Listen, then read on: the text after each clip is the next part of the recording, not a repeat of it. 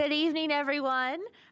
It is 5 o'clock, so we'll go ahead and begin our February 12th meeting of the Utilities Service Board. Just as a reminder, if any board member has any personal or financial conflict with any issues or individuals on the agenda, then please be sure to recuse yourself during those portions of the meeting. First, we'll start with our petitions and communications or public comment. Do we have any public comment this evening? Okay. All right. Next, we have approval of the minutes. We have two meetings to approve. First, January 29th, 2024, the regular meeting. Are there any questions or comments or corrections? Hearing none, do I have a motion to approve? All in favor, please say aye. Aye. Opposed? Motion carries. Next, we have approval of the January 31st bid opening meeting minutes. Are there any questions, changes, additions? Hearing none, do I have a motion to approve? All in favor, please say aye. Aye. Opposed? Motion carries. Next, we have approval of the claims, starting with our payable invoices in the amount of $330,646.45. Are there any questions? Yes. Questions. It might be on the second. Yeah, it's on the second one. And I have a question about that. Why do we have two claims now? Two sets of claims. It's a relatively new thing. Yeah. No, we do it every year. At the end of the year, we don't have all of the claims for 2023. So as they come in, if they're for last year, we put them on last year's ledger date. And then, but at the same time, we're still getting new ones for this year as well. So we have to keep them separate in different periods. Oh, I do recall that. Yeah. Oh, I see, yes, the date's payable. Oh, it says 12/30/24. That's what threw me. That should be 23. Yeah. Okay. Sorry about that. Yeah. That's okay. Yeah. I understand now. Thank you. Are there any other questions? Hearing none, do we have a motion to approve the payable invoices? All in favor, please say aye. Aye. Opposed? Motion carries. Next, we have standard invoices in the amount of $889,003.35. Are there any questions? Yes. I have two questions. The first one is the ONI risk partners. These must all be insurance payments. And our property insurance seemed, I just don't recall having a payment of that magnitude. Is this in line with past years, or has there been an increase? I honestly don't know, but this is based on our increased insurance costs and risk allocation to each of our departments. But I can look into the past years if you'd like. I just didn't remember what the value was. I don't either, for to be last honest year. with you. So. Okay, no problem there. State of Indiana, 3 charges, and 2 of them are one's public water system fee, the other's public water supply fee, both for the water system. And then there's 2 municipal major and flow fee at Dillman, and then one for Blucher, and they both got applied to water. Yeah, what? I saw that. We'll fix that. Oh, okay. I saw that as well. Okay. Yeah. Thank you. Yep, no problem. Thank you for your questions. Anyone else have any questions about the standard invoices? Hearing none, do I have a motion to approve? All in favor, please say aye. Aye. Opposed? Motion carries. Next, we have utility bills in the amount of $12,932.38. Are there any questions? Hearing none, do we have a motion to approve? All in favor, please say aye. Aye. Opposed? Motion carries. Next, we have the wire transfers in the amount of $547,993.57. Are there any questions? Hearing none, do we have a motion to approve? All in favor, please say aye. Aye. Opposed? Motion carries. Finally, we have customer refunds in the amount of $9,561.76. Are there any questions? Yes. Thanks, Megan. I had a question. And if this was explained before, I apologize. I missed it, or I know one meeting I came in a little bit late. These are a lot of the people, the names that we're seeing on it are the ones that were on the no response. Those are taken care of, I think, maybe 2 board meetings ago. What we did was we changed the dating of our process. We're starting to look at last year's now, since it's easier to get a hold of people if it hasn't aged out over 7 years. So we're just finding these inactive accounts that have been active over a year, and we're trying to find and refund them their money. So what we were trying to approve the meeting before, did we ever come back and approve? We did, okay. Because like I said, I missed part of a meeting, so I apologize for that, so. We came back to the next meeting and got approved. Okay, all right, thank you. No problem. So to clarify, the folks on this refund list are from the last year, and so we're trying to catch them before they're too gone. Okay, thank you.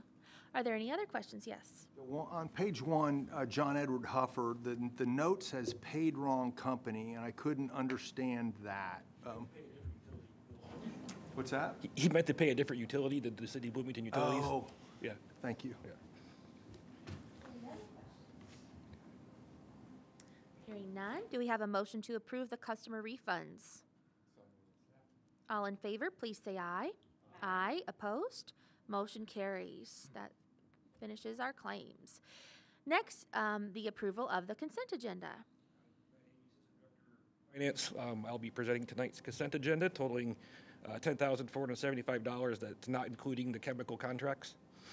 We have one for $4,100 for Heflin Industries for some pipes. There is an air gas contract to supply aqua ammonia to our Monroe plant. Commercial services for $3,735 for a heater. And then Xylem Water Solutions, the $2,640 for a high service pump. Is there any member who wishes to consider one or more of these items individually? Hearing none, if there is no opposition, these items will be approved as recommended by staff. Hearing no opposition, the consent agenda is approved. Thanks. Thank you.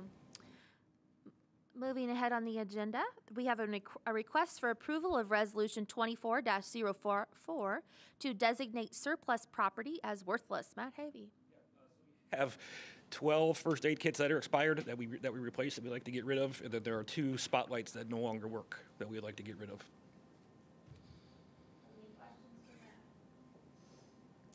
Hearing none, do we have a motion to approve Resolution 24-04? All in favor, please say aye. Aye. Opposed? Motion carries. Thank you. Thanks. Next, we have a request for approval for Wessler Engineering to provide an asset management capital improvement plan for the Monroe Water Treatment Plant. Dan Hudson. For the record, I'm Dan Hudson, the Capital Projects Manager for the City of Bloomington. I'd like the board to consider Wessler study to do an asset management improvement plan and a capital improvement plan for the Monroe Water Treatment Plant for $232,000. The project will basically rank all of the major pieces of equipment by risk of failure and potential of failure for each one and give us a score. They will also develop a capital improvement plan for the major items that need repair, not in addition to the plant, but for repair of the plant.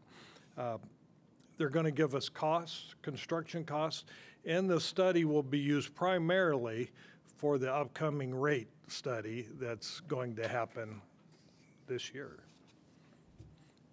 I'm open for any questions on it. Dan, I don't know if you have this answer or not, but are we doing this with our other facilities as well, or is this something that we're going to be looking at for other facilities? We are going to be including that for the Blucher Pool study, and I would have liked to had it on this agenda, but it didn't quite make it, so we're going to put it on next agenda. But that's a little different. We're going to combine some design work with the study for the Blucher Pool. The Dillman plant is, we're moving forward. We know pretty much what we need to do on that. We're under the phase 2 design now. Okay. But I just want to comment that I think Yeah. this is a good idea that we do have this, you know, for all of the plant, you know, the various plants and their assets. It certainly will help with, you know, planning for future capital expenditures and Yes. improvements. We all know that stuff will come up even though we don't calculate that it's going to go defunct. But to have this on record, I think is a great idea, and doing it in advance of the rate case is very helpful. The other question I had is, what was the amount that you said? Was it 232,000? Yes, Okay. 232,000. Thank you. Those were my questions. Thank Okay. you. When did we do this one last? There was a long-term capital plan that was done by Black and Veatch in 2003. And I think it was updated again in about 2010. I'm not sure of that date, but it was, I just read the 2003 report. So it needs to be done. And the last rate review, part of the complaint we got from the reviewers was that we didn't have backup material for the cost development. And they really do like to see a study report done by an outside firm. So we're really looking at a 10-year horizon, perhaps? Perhaps. Like I said, it doesn't do any increase of capacity or Right. change of type of treatment. It's Our just- taste and odor is outside of this report. So this just fixes all this stuff that we have now. Well, it Yeah. gives us an assessment about where Yeah. we are with our current capital equipment. right? Yes, right. Yeah, Yeah. okay. Thanks. Okay. Yeah. So Dan, this company just does the assessing, they don't do any of the fixing? They are not contractors. They're designers and they're engineers, basically. Now, I'm just checking Yeah. to, I mean, you don't want the assessment made by someone that would then do the fixing. Oh, absolutely. So, I'm just- I totally agree with you I on couldn't that. tell yes. from their description Yes. what they did. Yeah, Okay. yeah. Wessler has done a lot of design work for us. They fine. did the belt press design that we're finishing up now. They also did the residual tank design and also the bar screen design. So they're sort of specializing in the water side for Okay. us. Yeah. Thanks. Yes. If this is information that's useful to the rate case, and we're on a Absolutely. 4-year schedule for water every other 2 years, right? Yes. Presumably, we'd want to have this type of information again in 4 years. It would be helpful. Yes. So there's 2 ways we could go about that. We could pay another 232 plus however much, or maybe they do it again at a lower price. Or somehow there was a model that they deliver to us and we're able to update ourselves.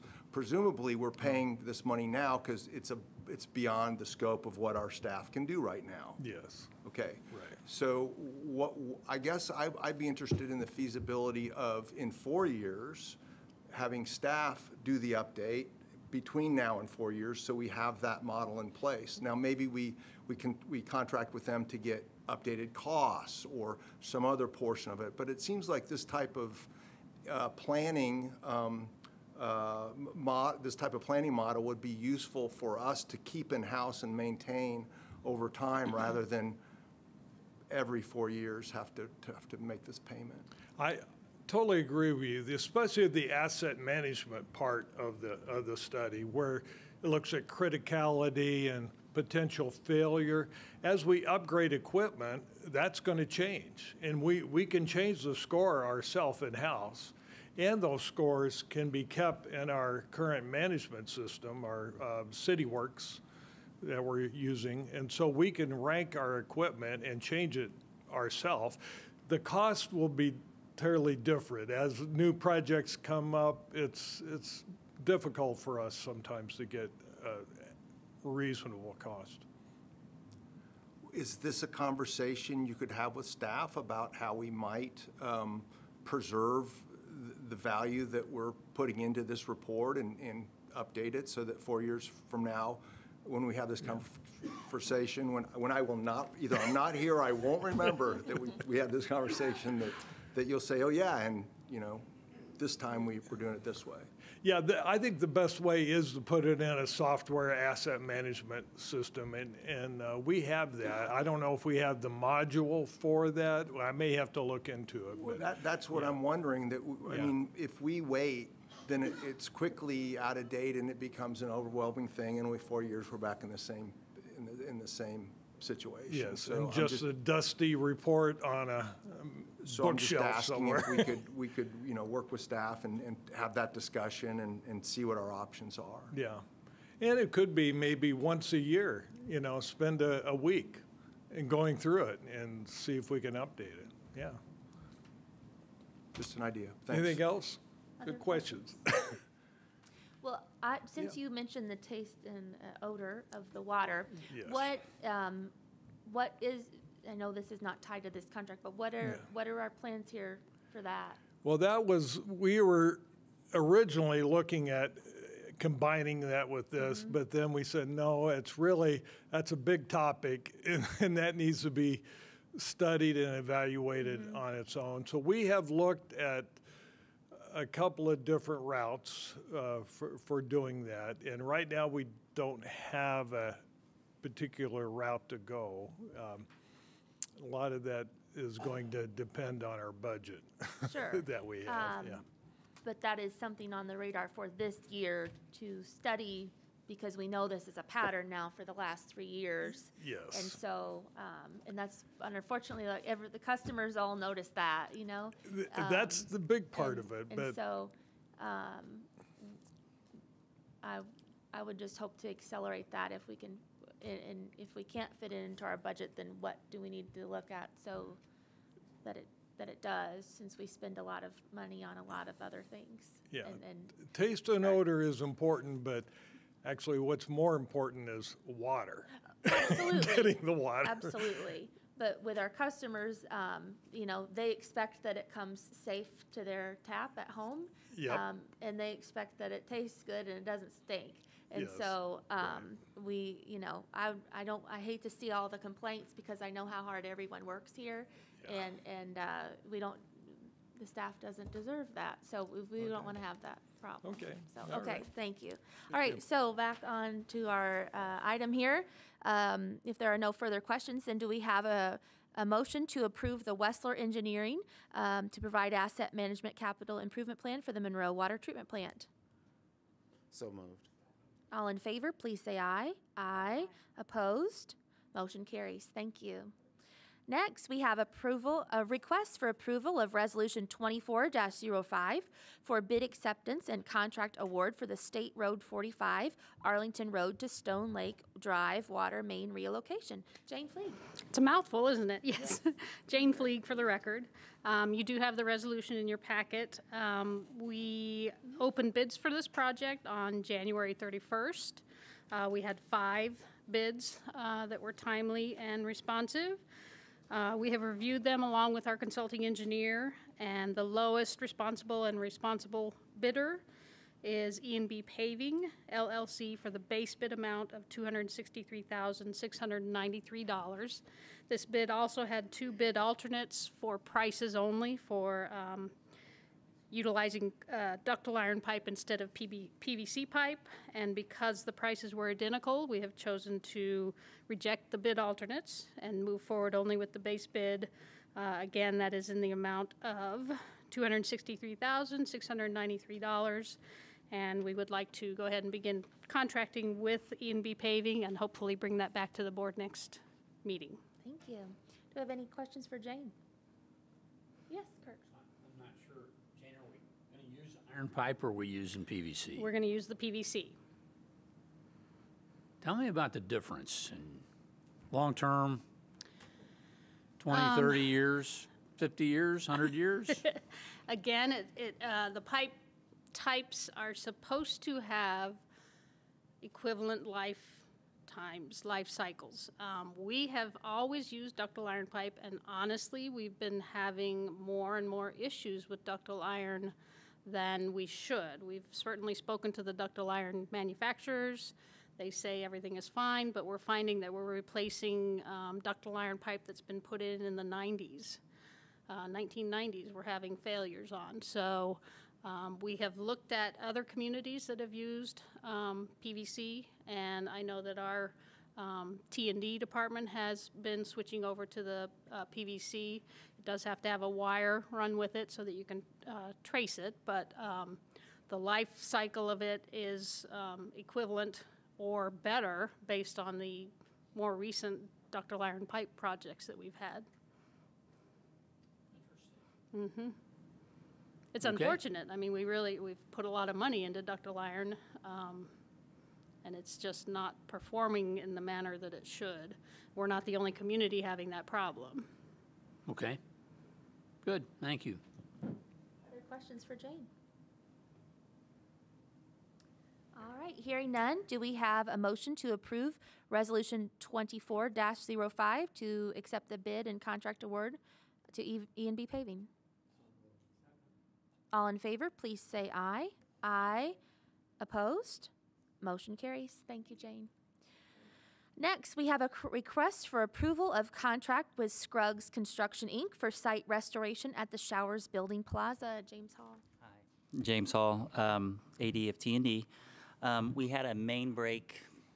It was when it was really cold, like single digits, right outside of City Hall at Madison and 8th Street, right where the B line kind of comes in there, and it broke in the Showers Plaza. And so it was a 12-inch main that's fed by an 18, so it was a lot of water. It pushed all the sand and that under material from the pavers up, and about half the block there between 8th and 7th Street, it's about 11,000 square feet of pavers that at some point have some kind of undulation in them when we're disturbed by the water. And so it's a little outside the scope of my team and their construction habits and the timeline that it needs to be repaired. We're trying to get it repaired before Farmers Market opens in April, the first weekend in April. And so we reached out to a construction company. So we have a contract here for $139,472.30 to pick all those pavers up, redo the under the base of it, and then put them back down and replace any that may be missing from the main break. Thank you. Any questions for James? Hearing none, do we have a motion to approve the contract with Scruggs Construction? All in favor, please say aye. Aye. Opposed? Motion carries. Thank you. Thank you. Next, we have requests for approval of professional services agreement with Crow LLP for financial analysis, reports, and presentations to USB, Council, and IURC for non-recurring rates for utilities. Matt Havey. Two processes we're trying to update with this. The first one is we have what we call waste haulers, is the people that go out and empty out septic tanks.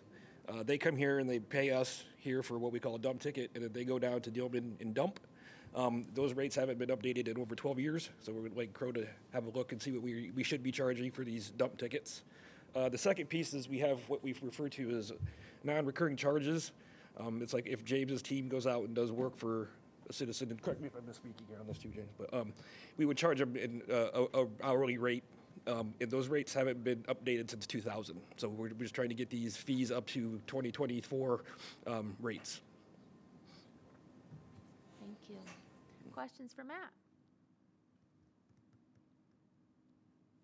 Hearing none, do we have a motion to approve the professional services agreement with Crow LLP? All in favor, please say aye. Aye. Opposed? Motion carries. Next, we have, thank you. Next, we have a request for approval of professional services agreement with Crow. I'm sorry. Yeah, I'm okay. With Crow LLP for financial analysis, reports, and presentations to USB, Council, and IURC for 2024 water rate adjustment case. So this is Crow doing our revenue requirements analysis for the rate case we're doing for our water utility this year. Amanda. So, are they not doing that as part of the other one that we? So I don't understand why water's in there twice then, because the description on the summary of the contracts are Oh, this is for non-recurring rates, okay. Correct. And then this is water rate adjustment case. Going forward, yes. So they can't They include wanted that in there? They wanted Okay. two separate engagements. Okay, all right, thank you. No problem. Other questions? Hearing none, do we have a motion to approve the professional services agreement with Crow LLP for the 2024 water rate adjustment case? So moved. All in favor, please say aye. Aye. Opposed? Motion carries. Thank you. Next, we have requests for approval of First Amendment with Electric Plus, Inc. for heater installation and electrical installation at Blucher Pool wastewater plant. Hector Ortiz Sanchez. Thank you. Good afternoon, everyone. Hector Ortiz, Assistant Director, Operation. This is an amendment to, we are working on,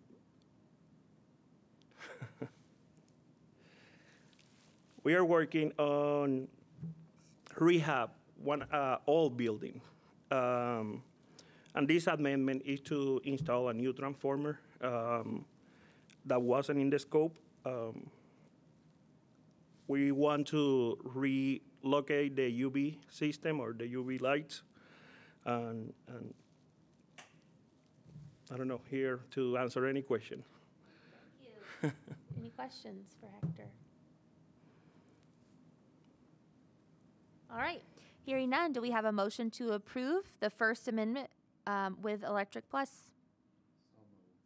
All in favor, please say aye. Aye. Opposed? Motion carries. Thank you. Moving on, old business. Do we have any old business from the board? Old business from staff? New business from the board? New business from staff? No. There were no subcommittees this week, so we have no subcommittee reports. Staff reports. Got some today. So, first off, we'd like to congratulate Tony Eads for his promotion to maintenance superintendent. This is a new role with CBU. We're consolidating all of the maintenance people from all the plants into one group. And so he's going to lead our maintenance team. And I apologize if I messed this up, but welcome Renata Wiltfong. She's our new lab tech. Another thing is this upcoming Thursday, we look forward to hearing our water quality coordinator, Justin Meschker, speak to the Indiana chapter of the American Water Works Association. His talk is about CBU's innovative service line inventory related to the EPA's lead and copper rule. So if you're interested in that. Then I believe Jason Winning has something to talk about. Yeah. Thank you. Mm-hmm.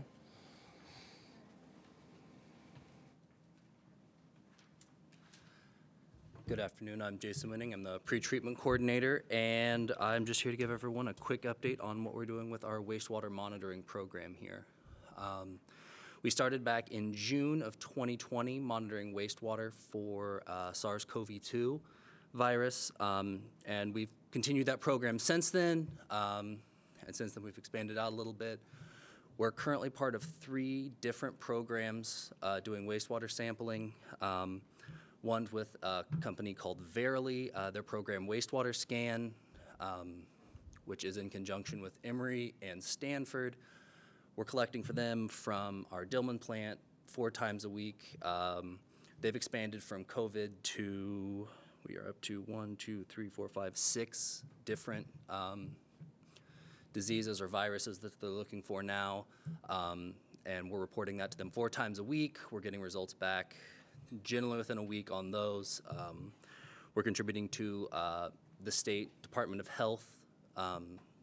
They have a sampling program as well that is in conjunction with the CDC News program, which has been the main repository for all these COVID samples since the program began. And their program is just COVID at this point. We're submitting there twice a week. From both the Dillman and Blucher plants. And then we're also continuing our partnership with Dr. Greaves' lab at IU. We're collecting samples for him twice a week from 4 different sites around the city. And we're getting those analyzed for SARS-CoV-2, influenza, and RSV at this point. And I'd be happy to answer any questions anybody has about the program.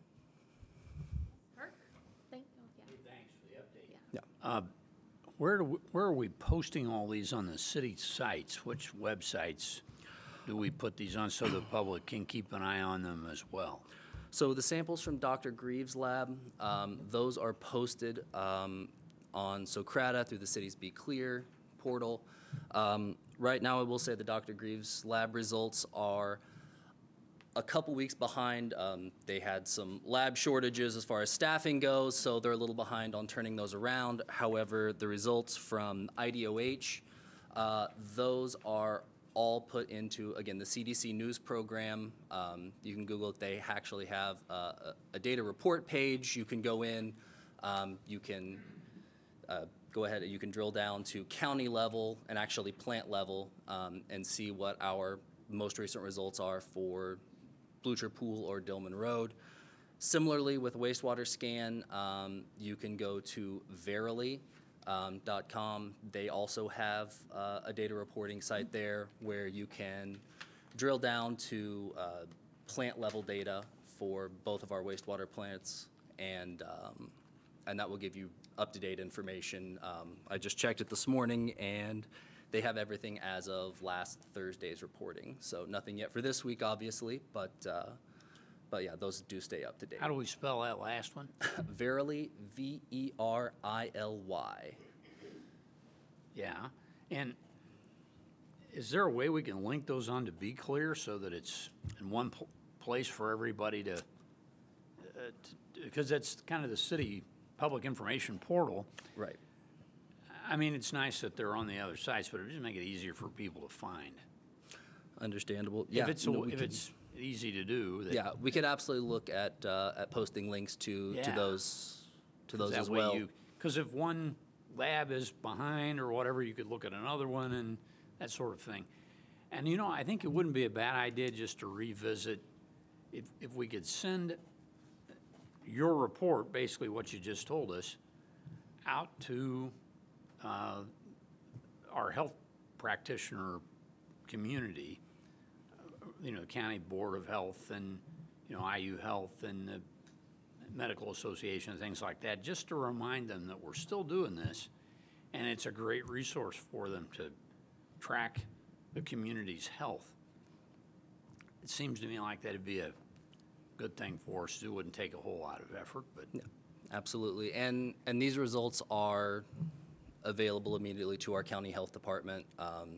I know that they receive updates as well on all these results as they come out. So as people change and that sort of thing, I know it's not on everybody's radar screen these days, but it's still helpful when you can figure out, you know, if flu is up or COVID's down or whatever. It's a good thing. Yep, absolutely.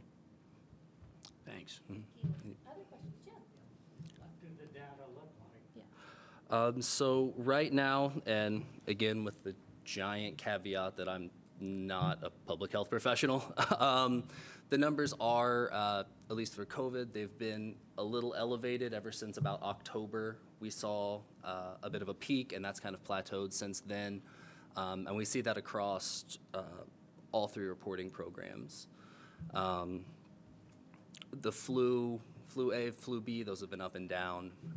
Same for RSV, but right now the COVID numbers are a little elevated.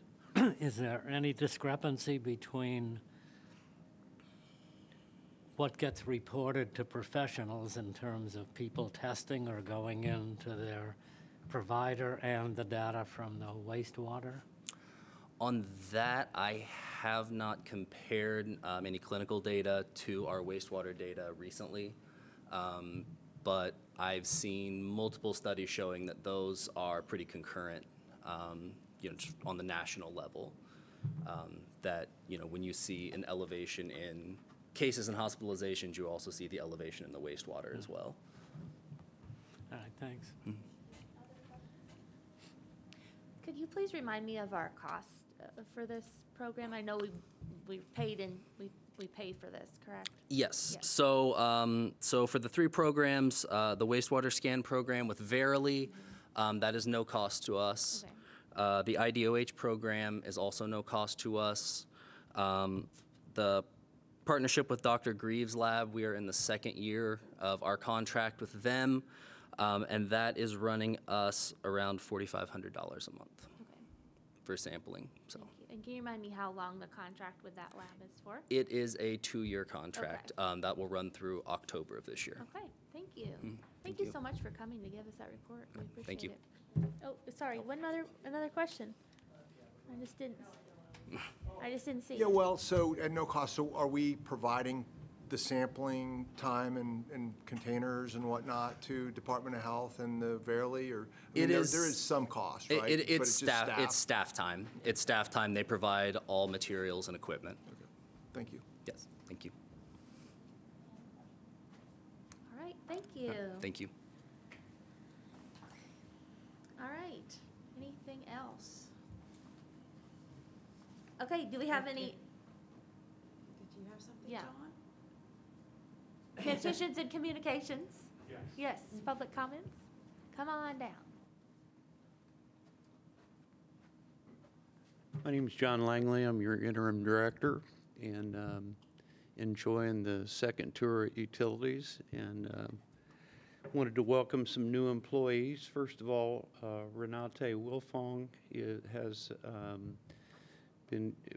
a new employee, and she's a lab tech. And Jose Fuentes is the the purchasing manager.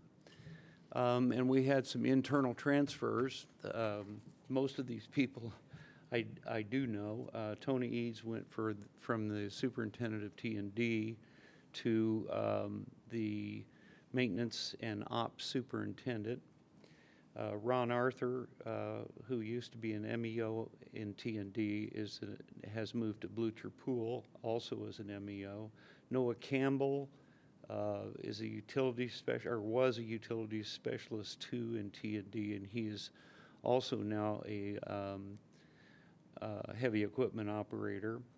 And then Braden Bonchek was a temporary purchasing specialist, and he is now a regular part-time specialist. And Bill Ramey, who was a temporary part-time laborer, has moved to full-time.